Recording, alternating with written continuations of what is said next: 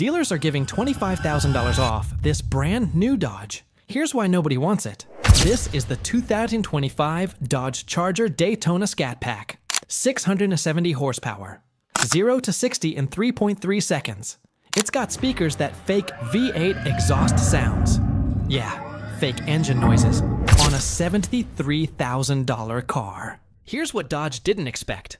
Nobody wants it. Dealers are slashing prices by $25,000. Over $3,500 are sitting unsold. First quarter 2025, only 2115 sold in the entire US and Canada. The old V8 Charger sold 10 times more. Tesla Model S Plaid, faster and cheaper. But it gets worse. Owners are reporting nightmare quality issues.